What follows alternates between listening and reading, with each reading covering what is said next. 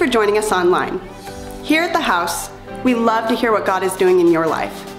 If you have a testimony, please send it to amen@hotl.church. If House of the Lord has impacted you in any way and you'd like to partner with us financially, please visit our website, hotl.church, and click the top right. Or you can text the dollar amount to 84321. Thanks again for joining us today. We hope you enjoyed the message and have a great day. We've been in a series in the book of Romans, and I'm super excited to continue it today. I just want to honor our lead pastor, Pastor Jeff, for opening it. The first 2 weeks, it was so good, wasn't it? And I remember we had Pastor Nate, all the way from Montana, speak last week, but those 2 words Pastor Jeff gave, just to remind you, Romans is a tough book. But there's also some really good news in Romans.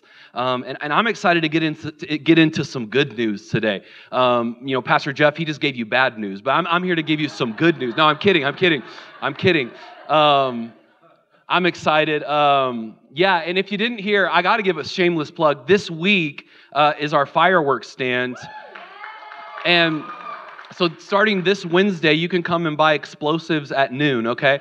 And for the first time ever, it's going to support our youth ministry, but it's also going to support our young adults ministry, which is, it's awesome. It's awesome what God is doing in this house. So I think with that, we'll get into it. I want to just kind of, we're going to be in Romans chapter 3 today. I don't want to read it just yet. Give me a second. But I want to, if I could summarize Romans chapter 2, I would summarize it as this, that rescue will not happen by trying to obey the laws of the Torah, by the laws of the Old Testament. And we're gonna start in Romans 3. We'll kind of go backwards to Romans 2 for a little bit. But really, I want to be in Romans 3 because Romans 3 is really that God's righteousness has rescued us through Jesus. And the fact that we got one amen means that we need this sermon. Okay. God's righteousness has rescued us through Jesus. I haven't preached on this stage in about 6 months. I've been preaching downstairs in the multi-purpose room. And if you ever spoken in that room, it's very echoey. And so I've been preaching for the last 6 months really quiet. So one of 2 things are going to happen today. I'm going to be really quiet and calm and reserved, or I'm going to go crazy. Okay, so just bear with me. We got earplugs in the back. No, I'll keep it good. But I want to read God's word. Would you go to God's word with me? Open up your Bibles to Romans chapter 3. Romans chapter 3. I'm going to start reading in verse 21. And if you don't have a Bible, it'll be on the screen for you. And this is what Paul says in Romans chapter 3.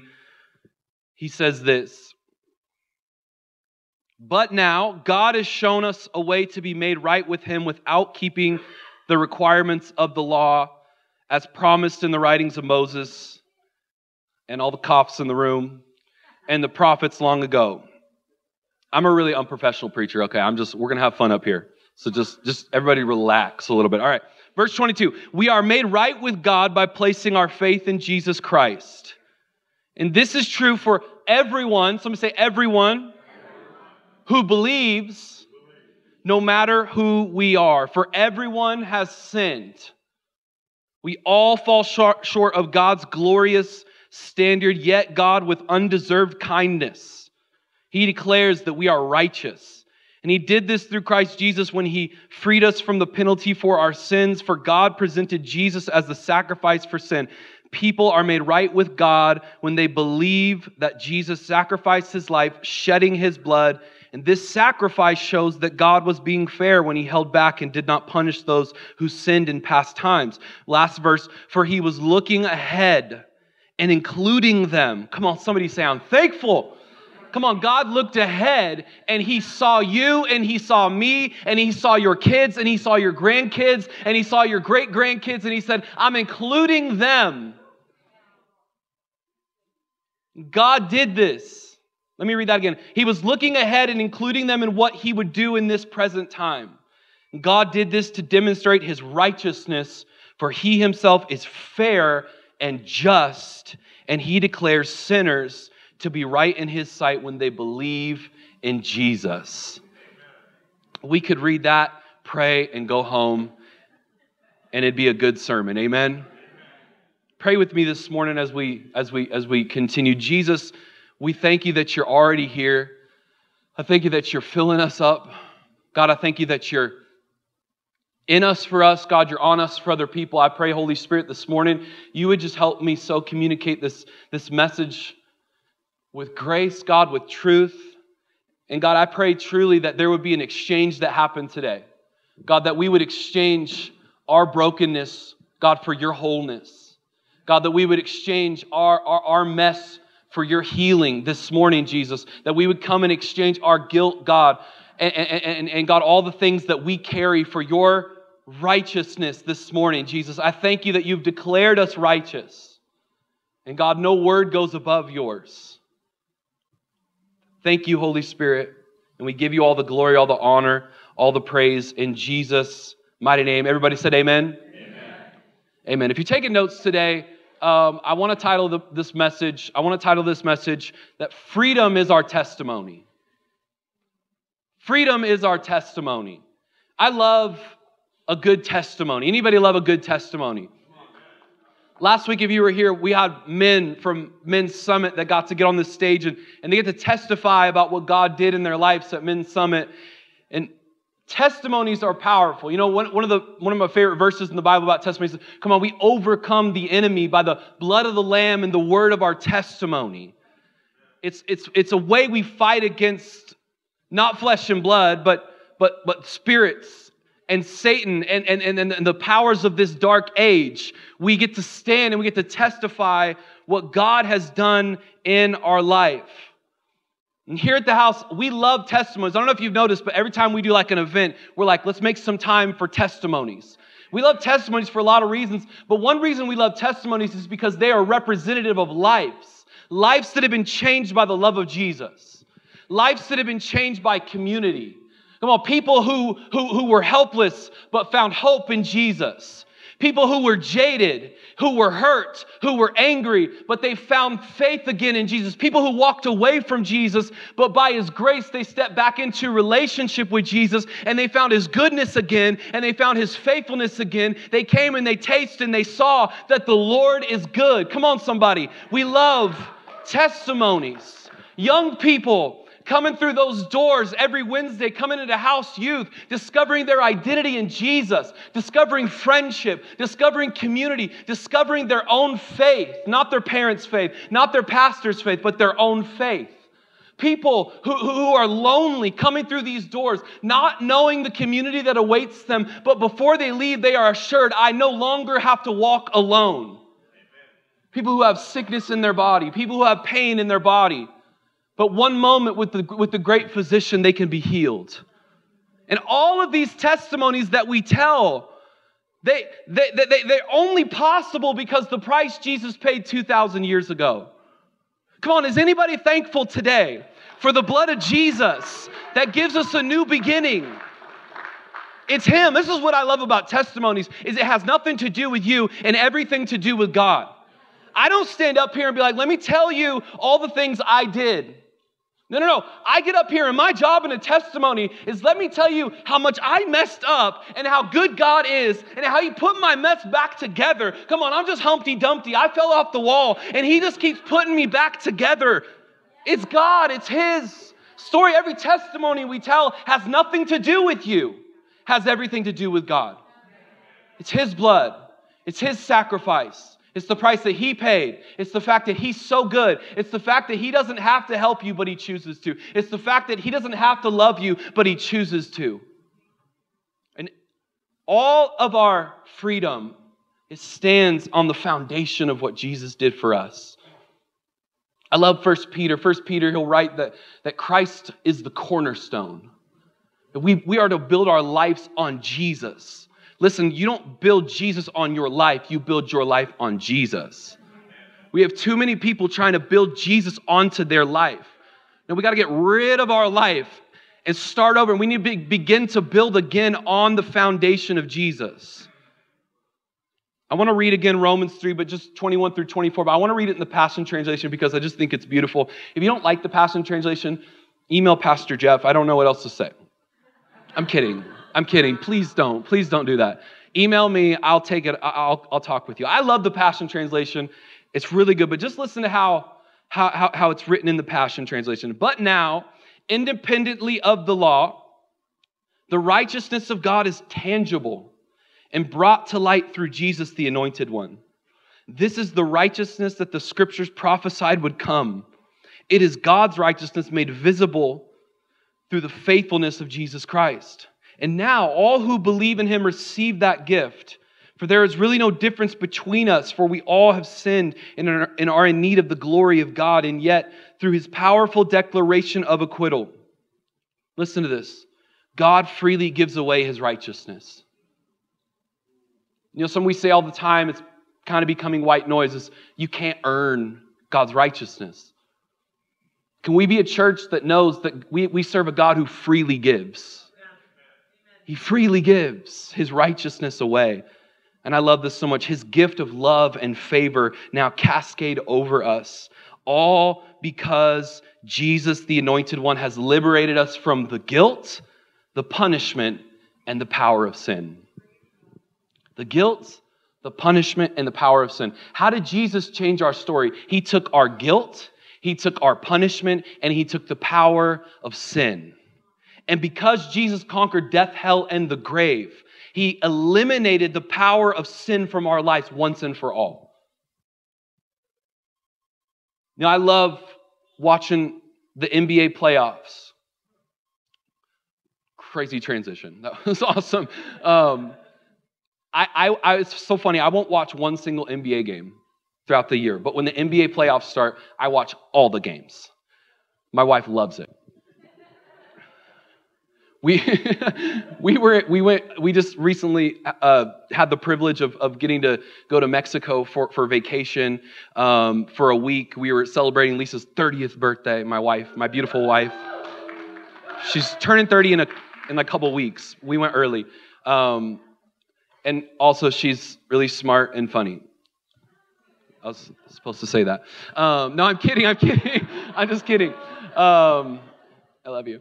And like it was during the finals, the NBA finals, and I was so desperate to watch that I like turned on the Mexican TV and I watched it in Spanish. I was like, I don't even care. Basketball's basketball. I'm gonna watch this. Let's go. And the Nuggets won, and we had a 20-piece nugget, and I'm just kidding. What am I even talking about?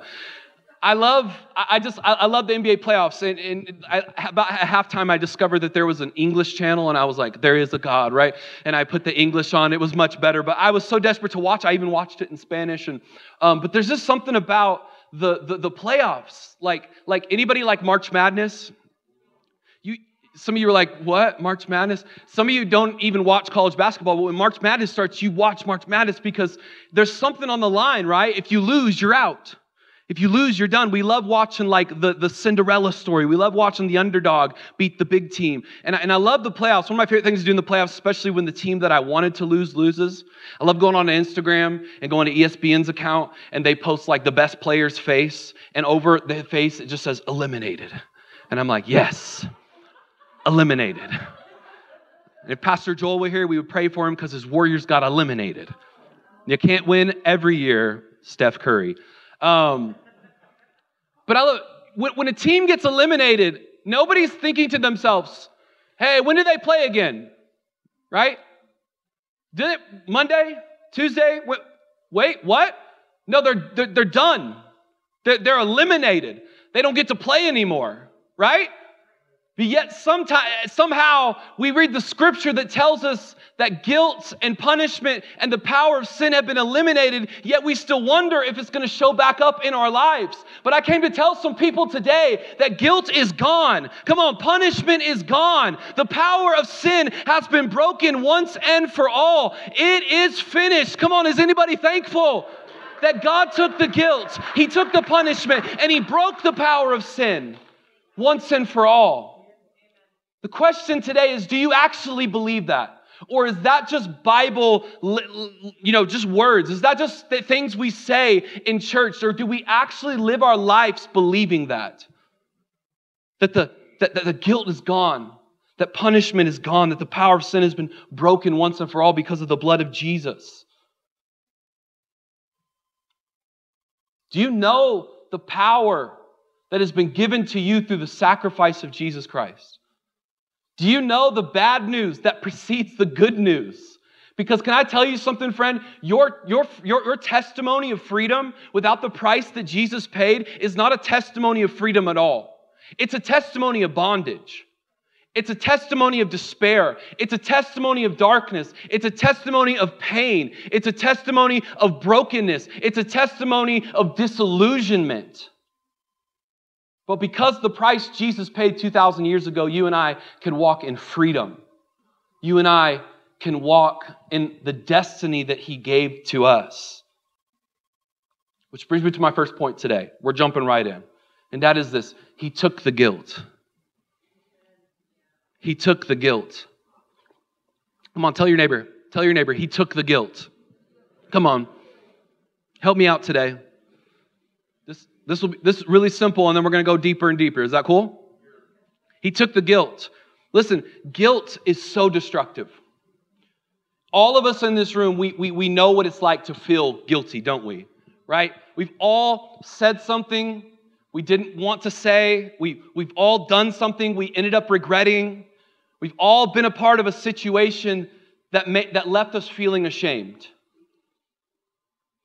Guilt marks our life, not just psychologically, but even physically. Did you know that guilt actually affects you physically? That guilt can make you ill. It can make you sick. It can give you migraines. It can actually leave pain and aches in your body. Now, there's importance in seeing the difference between guilt and shame. See, guilt says, I did something bad. Shame says, I am bad. But you need to understand that when we hold on to guilt, when we don't release guilt, when we don't give our guilt to Jesus, we eventually go from I did something bad to I am bad. And we have people, because they don't release their guilt to Jesus, because we don't actually believe that God wants our guilt. We believe that in our guilt, God is pushed away, but in reality, in our guilt, God draws near. Can I tell you, in your pain and in your brokenness, God draws closer to you. But if we're not careful and we hold on to it and we shove it down and we try to deal with it in our own strength, eventually, it goes from I did something bad to I am something bad. And it becomes identity. Guilt is a heaviness that none of us were meant to carry through life. Guilt, it torments us and it haunts us and it isolates us and it makes us feel stuck in life. We can't look forward into what's ahead of us because we're too busy being pulled into the past and what happened in our past. We can't focus on what God has set before us because we're too busy being pulled into the past. And one of the reasons that we don't come to God in our guilt is because we believe God is angry with us. We don't approach the throne of grace with boldness because, well, we're full of guilt and shame, aren't we? And even if we do come to God, we don't actually believe He wants us there. I love this quote by Marjorie Thompson. I've been chewing on it all week. It's just deep. She says this: our twisted inner logic, often unconscious, can convince us that we are too bad even for God to forgive. To hold God's mercy hostage to a determination to punish ourselves is truly a human sickness of spirit. See, there's something innate in our humanity that when we do something bad, somebody needs to be punished. Somebody needs to be blamed. Have you known people like this? Maybe the man in the mirror? Are you a blame shifter?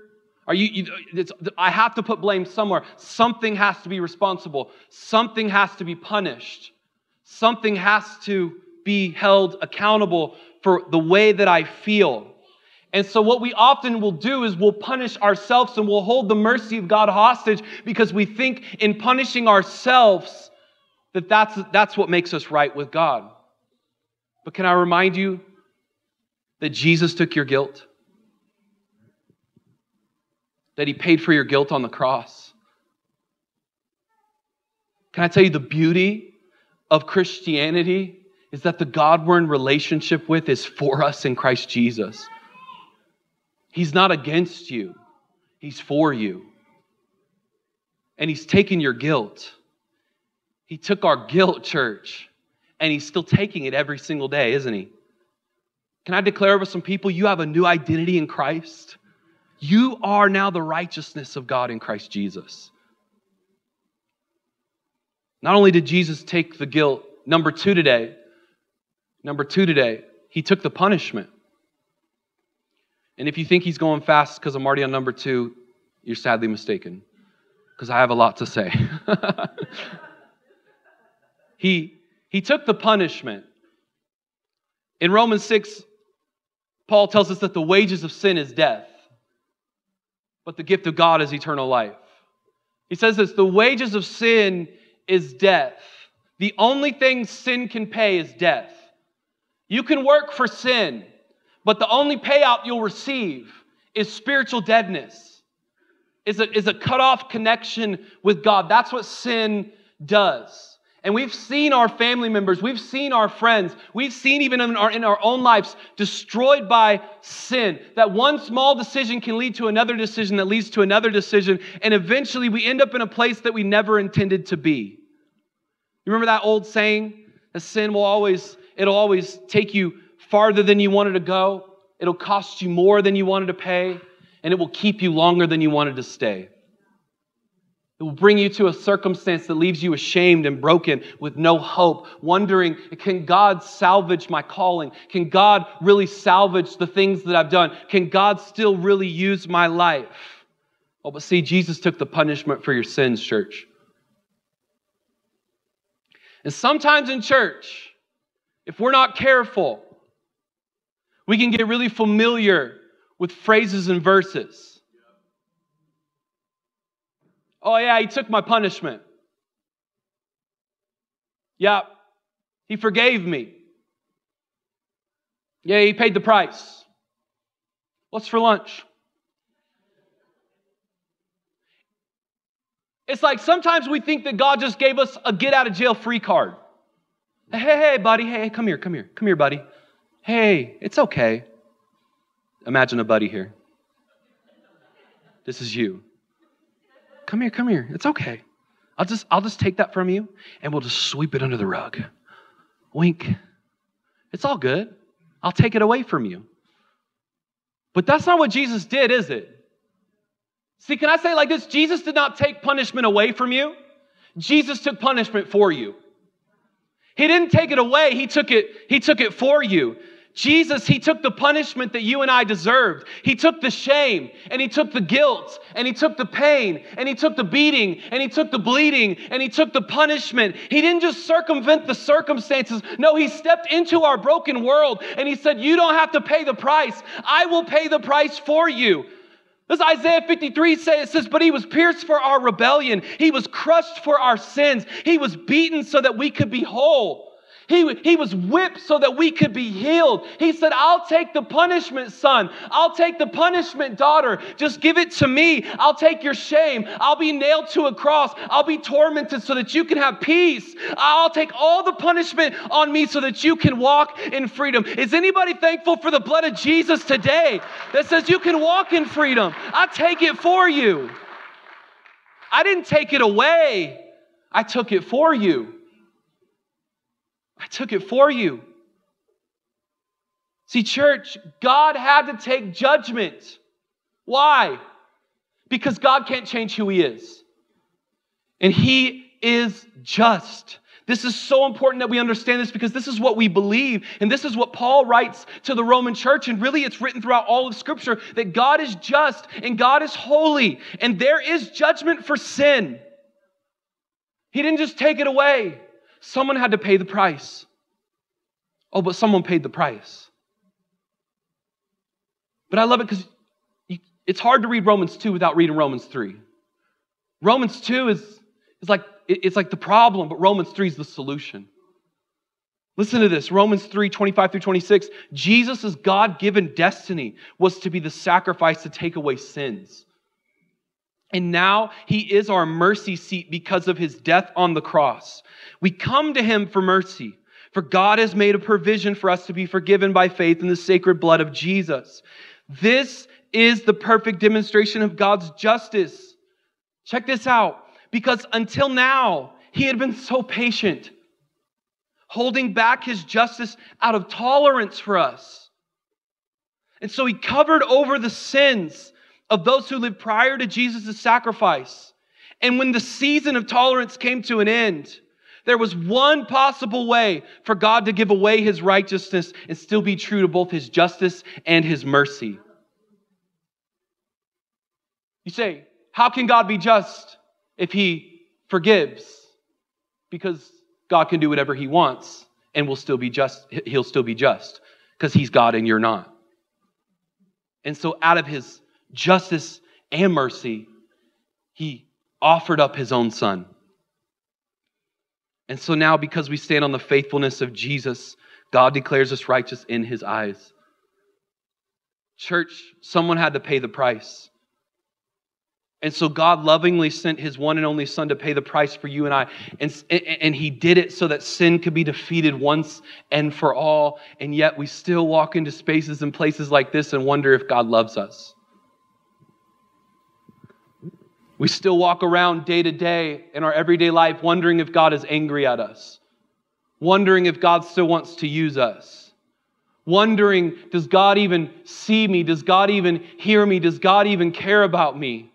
Oh, but friend, I came to tell somebody today, he sees you and he hears you and he cares about you and he's concerned about you and he loves you and he's there for you and he's with you and he's for you. Come on, somebody. He sees you. He loves you. You can cast your cares on him because he cares about you, and he's gone to the end. He's gone to the depths of sin and taken back the keys of death, hell, and the grave so that you could walk in freedom and so that you could live a life to the life abundant, so that you could know he looks at you with love and light and compassion, and he looks at you as his son, and he looks at you as his daughter. Can I say this? May we never let the enemy harden and callous our heart to the message of the gospel. May we never get familiar with this story. May we never get familiar to the love of Jesus, the love of the Father. Stephen, we've heard all this 1,000 times. I think I need to remind you again. We need to rehearse. We need to remember. We need to recall what Jesus has done for us. Getting ahead of myself. I love Jesus because he didn't just take the punishment. He exchanged the punishment for purpose. See, he didn't just say, okay, I'll take the punishment, now go figure it out yourself. No, he said, you're called. He said, you're equipped. He said, I've ordained you. He said, I've called you. He said, I've anointed you. Come on, somebody. He looks at you and he says, I have equipped you. I have called you. I have ordained you. And I will sustain you every step of the way. I have a plan for your life. I've numbered the hairs on your head, or the lack of hairs on your head. Come on, somebody. I know your every thought. I know you're coming and you're going. I know it all. I know the pain that's deep inside your heart. I know the doubts that are deep inside your mind. I know the things that you've walked through. I've seen it all. I've seen your past and I've seen your future, and I choose to love you anyways. I choose to send my son anyways. We forget that God died for us knowing that some would reject him.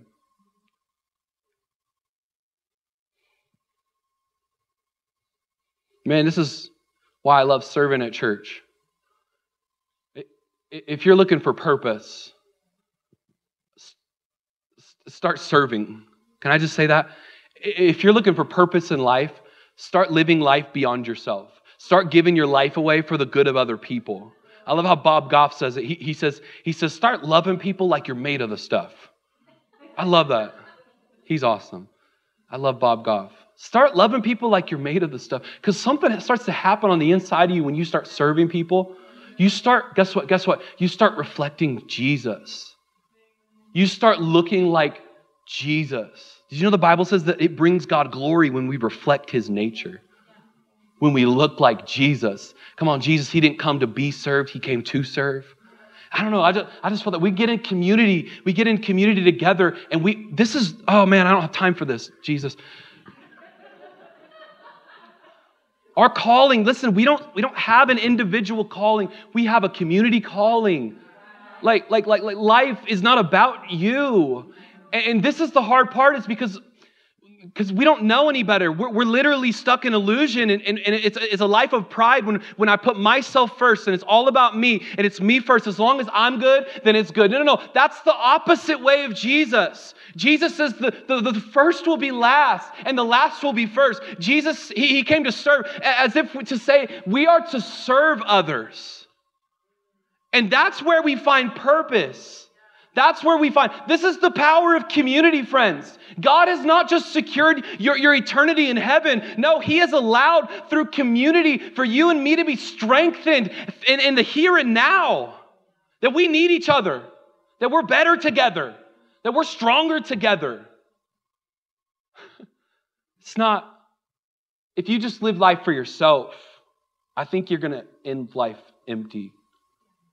We have to start looking to the left and to the right and going, whoever God puts in my path, I'm going to love, I'm going to serve, I'm going to put before me. And I promise you, something will happen on the inside of you. It might take a little while, but you'll begin to find purpose in God.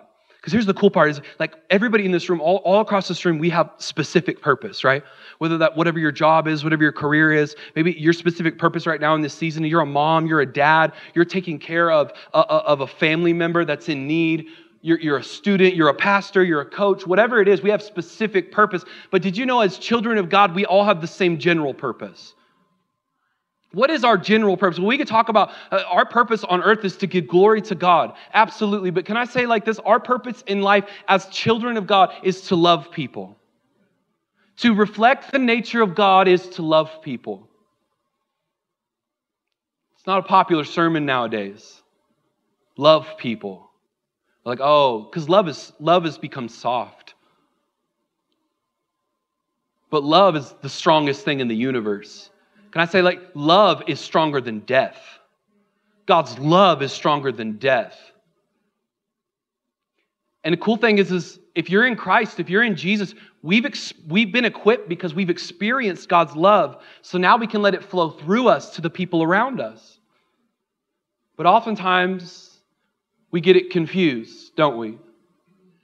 And just like we get it confused, Paul knew that the Roman church got it confused, and he speaks to this in Romans chapter 2, because so often instead of choosing to love, we choose to judge.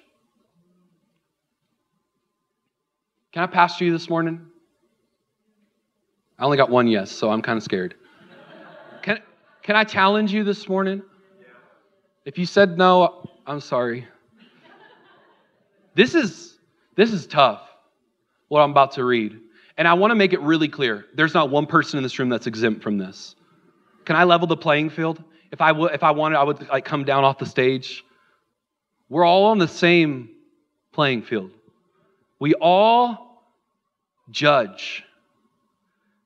And this is what Paul says in Romans chapter 2. If you put it up there for me. There it is. You may think that you can condemn such people. And this is, hold up. This comes right after chapter 1, and I loved what Pastor Jeff, the big smoke, little smoke, and how just because you sin differently than other people doesn't make you better than them. And Paul's now speaking to Jewish people who think they have a special relationship with God because they're like God's people, but he's reminding them of something. And I think it's relevant to us today as Christians. When we think about people who don't believe, when we think about non-believers, even when we think about people who have gone astray, sometimes we can become kind of prideful. And this is what he says. He says, you may think that you can condemn such people, but you are just as bad. And you have no excuse. When you say that they are wicked and should be punished, you're condemning yourself. For you who judge others do these very same things. Next slide. And we know that God in His justice will punish anyone who does such things. Since you judge others for doing these things, why do you think you can avoid God's judgment when you do these same things?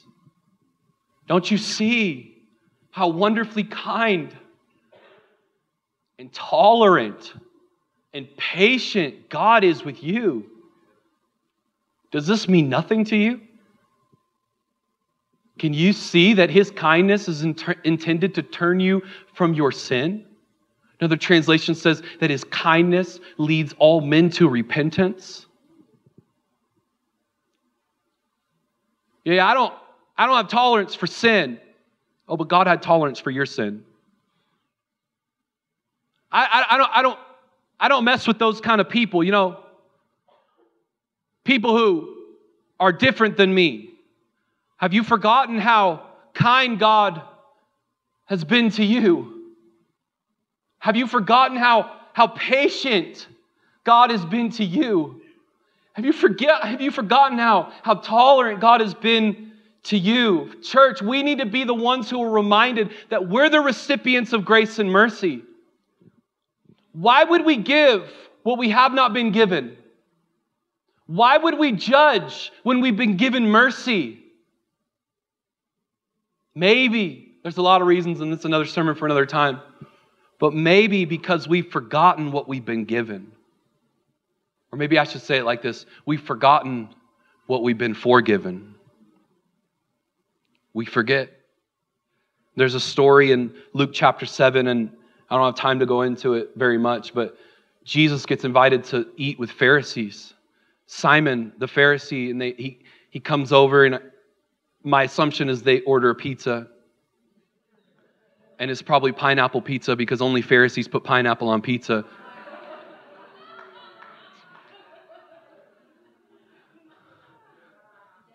I'm kidding, calm down. Stephen, you're dividing the church. Calm down. Like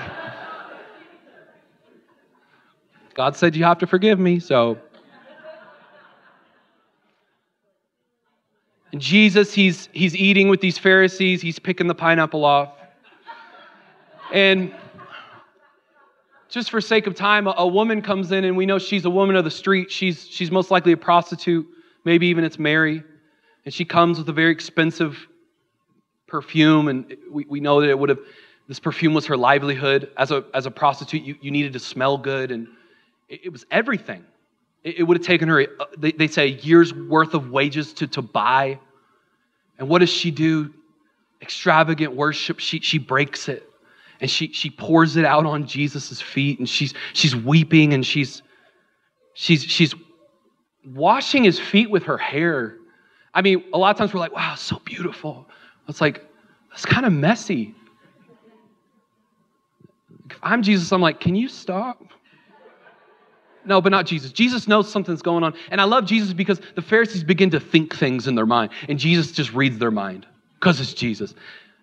And they start judging her in their mind, and Jesus calls them out, and He says so many things I don't have time to get into, but I love this so much. He says in Luke 7, He says, I tell you, her sins, and they are many. Can anybody testify? Come on. They are many, man. Listen, they've been forgiven, and so, let me translate.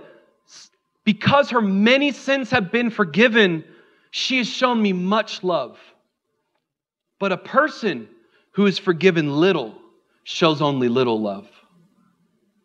Church, why is our love small? Christians, in the country of America, why is our love small? Because we've forgotten how much we've been forgiven. Does that make you a bad Christian? Absolutely not. It makes you human. And God knows that we are creatures that tend to forget. This is why one of the most repeated commands in all the Bible is remember. This is one of the reasons we take communion, church. If you're wondering why do we got to do the juice and the cracker, can I remind you, it's to remember the price that Jesus paid for us so that when we get together, we can remember once again. We can rehearse and recall and retell the story of Jesus, and we can get together and have our hearts melt once again in His presence and go, oh yeah, You forgave me of so much, and You've forgiven me of even things I had yet to do. And something begins to happen to you on the inside. You start becoming a person of compassion. You start becoming a person of love. You start to become a person of mercy, not a person of pride, not a person of hatred. Jesus says, when you remember how much you've been forgiven, your love will be big. If we would remember and rehearse and rehash and retell the story, not just on a Sunday, not just once every 3 months, I'm talking in coffee shops, I'm talking in your home, I'm talking on the phone, talking about the love of Jesus and the forgiveness of Jesus, we would not choose to judge, we would choose to love. Can I say it like this? You don't follow Jesus and become a divisive person. You don't follow Jesus and start getting really gossipy and critical and judgmental and hateful. No, you start following Jesus, you start building bridges, not fences. You start getting people around your table that don't look like you, talk like you, act like you, vote like you, do smell like you. Some of us are going to be shocked when we get to heaven. We're going to be like, dang, you made it in here? How'd y'all get in here? I thought this was just for me and mine. I could say so many things, but sometimes the Holy Spirit tells me what not to say. And since I said that, I'll leave it up to your imagination. Paul is saying God has left you no excuse to judge. Friends, church, you and I, we're not the judge. And we have Christians today who claim it's their right to judge. But Paul says we have no excuse. Paul lets us know we have to let go of that mindset. You want to talk about dying to yourself? You know what Jesus is actually saying? Die to your selfishness. It's not just your sin. Although sin comes from selfishness. That's what Jesus is saying. Die to your selfishness. Die to that thing inside you. Can I tell you where this spirit does not come? It doesn't come from the spirit man. It comes from the flesh man. Go read Galatians 5.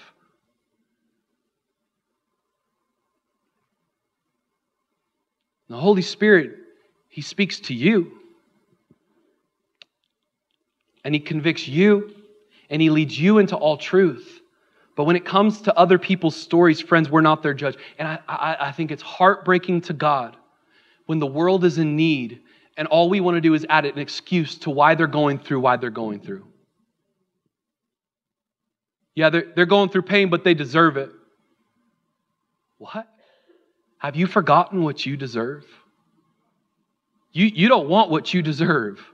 You want to talk about what we deserve and what we don't deserve. I don't want what I deserve. I'm thankful for the mercy of God. I'm thankful for the grace of God.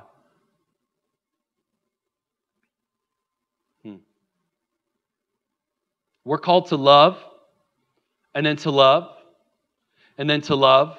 And if I had 50 more minutes, I'd say love 235 more times. And then to love, and then to love. And hear me, church, when it seems like it's not working, you're called to love. When it seems like things are impossible, you're called to love. When it seems like it's not what, keep loving, keep loving, keep loving. Can I remind you, there's a power that's stronger than the darkness. It's the love of Jesus. And I love this new phrase that we're kind of saying from Pastor Frank Damasio, that we're bound to the book. You know what that means? It means I'm bound to love. I'm bound to forgiveness. I'm bound to reconciliation. I'm bound to putting other people in front of me. He took our guilt, church. I'm going to ask the worship team to come up so I can close. He took our punishment. And lastly today, Jesus took the power of sin. The one we're still not sure about. Jesus took the power of sin. Can I say this for anybody listening to my voice? And you have yet to commit your life to Jesus. You have yet to find relationship with Jesus. Can I tell you, the power of sin is so destructive in our lives. The power of sin leads to one place, complete brokenness. But the moment that we surrender our life to Jesus, the power of sin is broken once and for all. But if we're not careful, church, if we don't really seek the word of God and the truth for ourselves, we can miss out on the fullness of relationship with Jesus. because it's not just one moment surrendering your life. It would be a great travesty for somebody to walk through those doors, hear about Jesus, surrender their life to Jesus, believe in Jesus, be born again, become a new creation, but then leave not knowing that there's so much more available to you, that there is purpose and there is power for you as you walk into your everyday, ordinary life, that there's healing for the relationships in your life, that the power of sin can't stand any longer. Listen to me, we cannot stand here today knowing Jesus is Lord and Savior, but leave this place still believing that we're bound by the darkness. No, you've been set free. You've been set apart. The chains have been broken. Freedom is your testimony. You don't have to have the same story that your parents did. You don't have to have the same story that you had 5 years ago. The patterns can be broken. There is a new life and there is a new path. Can I tell you how good God is? Can I tell you how good Jesus is? He didn't just take the power of sin. He exchanged the power of sin with the power of the Spirit. You guys doing okay? Because that fires me up, man. Come on, God didn't just take the power of sin and then say, okay, now go figure it out. No, He exchanged the power of sin with the power of the Spirit. I'm not just talking about on a Sunday or at a men's camp or on a big a huge moment. I'm talking about for everyday life. I'm talking about when you have to have a difficult conversation with your spouse or with your child or a person that relationship has been fragmented. And listen, the Holy Spirit will lead you to forgive. He'll lead you to apologize. He'll lead you to speak destiny and purpose over your child. There's power available to you. You don't have to do it on your own. In our own, we can barely make it. But in the power of the Spirit, oh, we can do great things, church. Come on, God is able. God is able. God is able. And anything is possible because the power of His Spirit. You can walk into your job in the power of the Spirit, and you can be a light in darkness. You can be going about your everyday life and you can hear something in your head. You can get a prompting in your spirit. I need to reach out to that person. I know they're hurting. I know they need love. I know they need encouragement. Guess what that is? That's being led by the Spirit. That's responding to the prompting of the Spirit. That says, I don't walk alone. No, God is at work within me. Listen to Philippians 2:13. I love this. For God is working in you. Just in case you came to church and you weren't aware, God is at work within you. But I love this so much. Giving you the desire and the power to do what pleases Him. Oh, that's good news.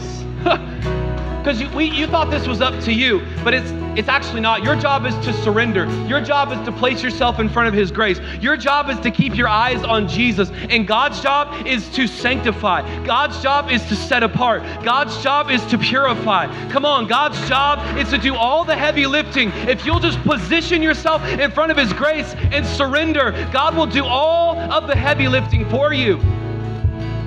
It's not going to happen overnight. No, it takes walking with Him and talking with Him and watching Him and abiding in Him and remaining in Him and staying in Him and resting in Him. Oh, but God, He does the lifting on the inside of you, doesn't He? And He'll show you every day, there's more, son. There's more, daughter. Let me open up your eyes to the truth, that my truth will set you free. That my kindness will lead you to repentance, that my blood will lead you to healing and freedom, that it's been paid for, that you've been bought with a price, that I took the guilt and I took the punishment and I took the power of sin once and for all. And I want to declare over some people, your testimony will be a testimony of freedom. Your testimony will be a testimony of love. It'll be a testimony of forgiveness. It'll be a testimony of power. It'll be a testimony of the goodness and the faithfulness of God. See, I don't care how many times you've heard about the price that Jesus has paid for you. Can I say, may we never get familiar with the good news. Can I say it like this? When we get familiar with the good news stops being good news, it becomes mediocre news. And for far too many Christians, the good news has become mediocre news.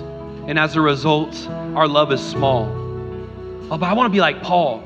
I want to be like Paul, man, who says, who says, I'm not an expert. I'm not here to impress you with eloquent speech or lofty wisdom. You're like, wow, this guy's really simple. I am simple because I want to be like Paul. I want to be consumed with one topic, Jesus, the crucified Messiah. Come on, Jesus, the crucified Messiah. That's all I need, Jesus, the crucified Messiah. Because when I step into his place, when I step in and he makes that exchange, come on, everything changes. Jesus changes everything. And it's not mediocre news, it's the greatest news on the planet. That he took what you deserved and you got what he deserved. That he who knew no sin became sin so that you could become the righteousness of God in Christ Jesus. And it doesn't stop there. He fills you with the Spirit. He fills you with the Spirit. Will you stand to your feet as we close today? Come on, I want to say this as I close.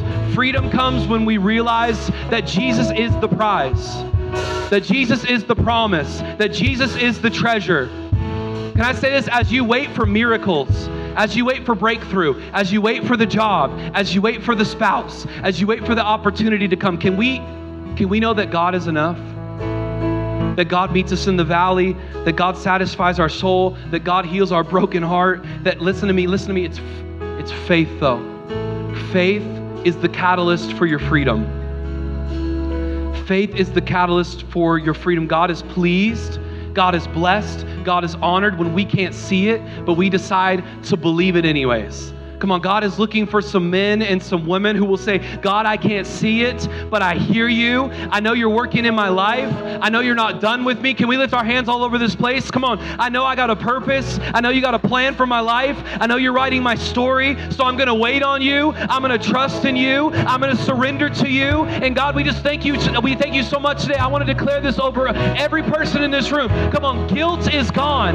Punishment is gone. The power of sin has been broken because of the blood of Jesus. Can we give God a big shout of praise in this place? We thank you for the blood of Jesus. Thank you, Jesus. Thank you, Holy Spirit. Come on, let me pray over you. Let me pray over you. I know I offended some of you and I'm sorry. But Holy Spirit, I pray that you right now, you'd make our hearts soft.